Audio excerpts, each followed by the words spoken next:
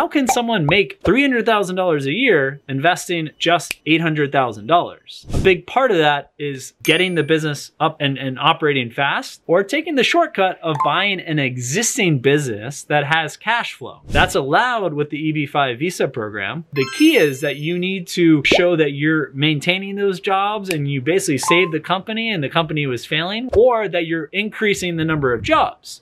So I hope you enjoyed the short clip. If you want to continue watching, check out our YouTube channel at Visa Franchise, and we'll include a link to check out the full video below.